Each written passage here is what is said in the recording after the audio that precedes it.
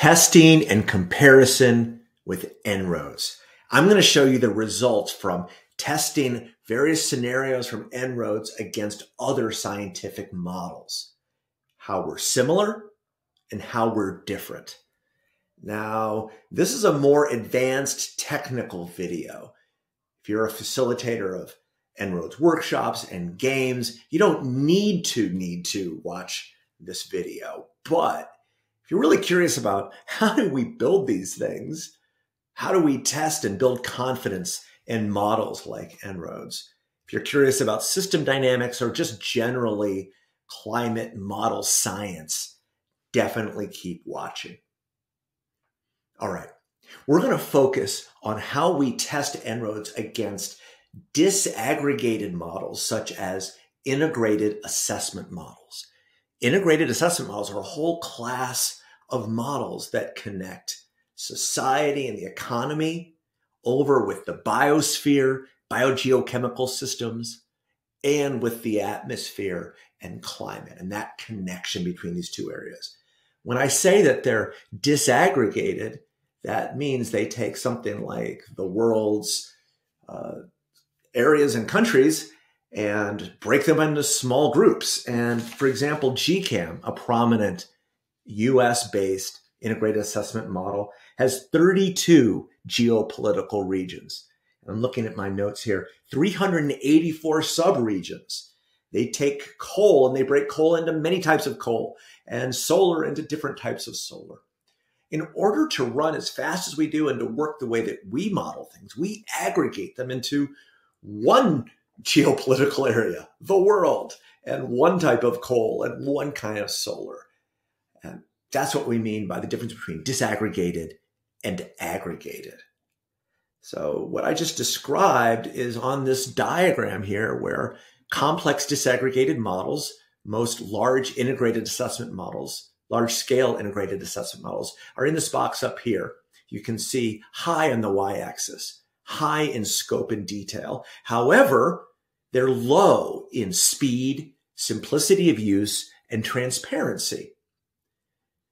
We, and with En-ROADS, belong in a class of models called simple climate models. There are others like FAIR and DICE, and they are really high on speed, simplicity, and transparency, but really low on scope and detail. They're highly aggregated. We test against them in order to build our confidence. When we notice that our results are very different than their results, that's a spark to say, hey, is there a way to improve En-ROADS? The arrow going back is that policymakers often use our models and run it fast many times before designing a single run in one of the slower disaggregated models. All right, let's go look at some of the results. We chose results from 3 integrated assessment models that were convened by the Network for Greening Financial System. They made a whole range of scenarios. You can see some of them over on the right. We're particularly going to focus on the one in the bottom right, current policies, but also the one that tracks and follows the NDCs, and another that follows Net Zero 2050. Let's look at some of their results for greenhouse gas emissions from 2000 out to 2100. This shows the 3 different scenarios. The green line is from GCAM, a model out of PNNL here in the United States. You can see it, the green dots and the green line. Remind Magpie out of Potsdam Peak in Germany. And then Message Globiome in brown.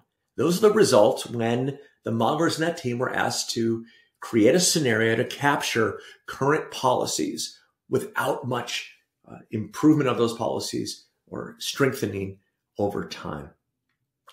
Now, I'm going to show you the result for the En-ROADS baseline. It is the blue line. So without it, and then boom, there's the En-ROADS baseline. You can see that we're slightly higher throughout much of the century than most of the other 3, and we'll explain why.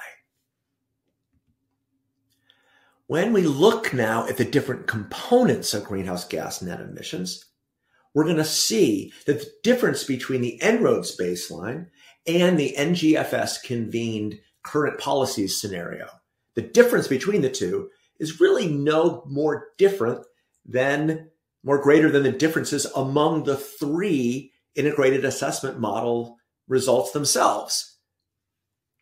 Let's go look at some. First, CO2 net emissions. Here the results were slightly higher with the En-ROADS baseline, but the others differ from each other as well. Nitrous oxide emissions.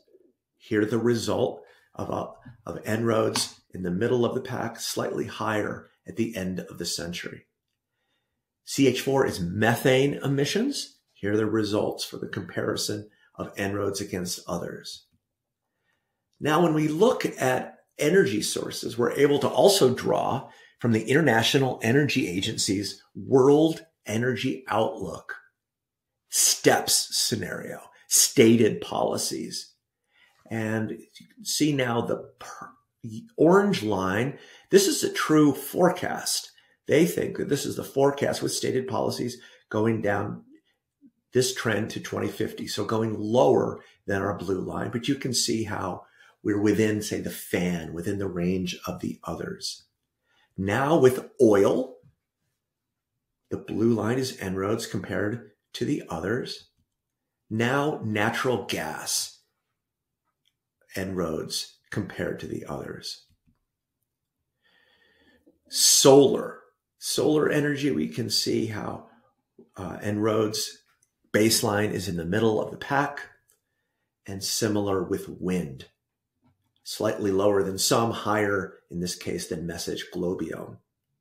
When we simulate our future and compare it for nuclear energy, we're able to compare against the forecasts from the International Atomic Energy Agency, the IAEA. Their low scenario is the light green line, and their high scenario is in purple.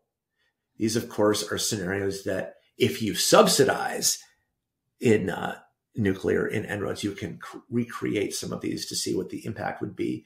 But we're definitely lower in our baseline. Bioenergy, here in the middle of the pack, but lower than IEA.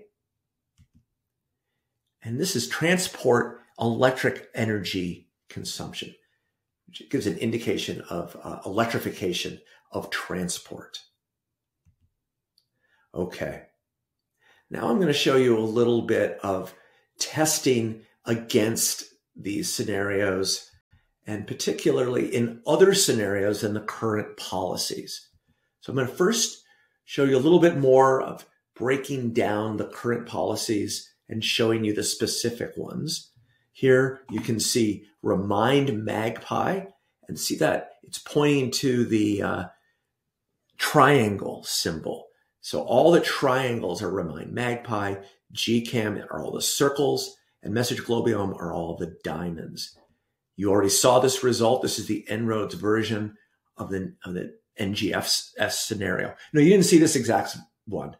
This is a recreation of as close as we could get to the NGFS current policies. What we're doing is we're changing inputs into En-ROADS to match as closely as we could what we understand to be the inputs into the NGFS current policies scenario. And it gets more relevant as we recreate En-ROADS for the other, what we call reduction scenarios in which emissions are reduced. There are two such scenarios, emissions reduction scenarios. The NDCs, that is, if the world follows the pledges, the nationally determined contributions, NDCs, to the Paris Agreement. That'll be one scenario. And then the other scenario, net zero 2050 1.5, this other one. Here are those results for the NGFS scenarios. The orange ones, following the NDCs, is a gentle decrease in overall greenhouse gas emissions. The NGFS net zero shows a steeper drop. You can see how steeply it falls Again, where Remind Magpie is the diamond, Message Globium is the triangle. This is the diamond, and GCAM is the circle. Now what we'll do is show you the results where we, as closely as possible, replicated the inputs into their models. We replicated into En-ROADS.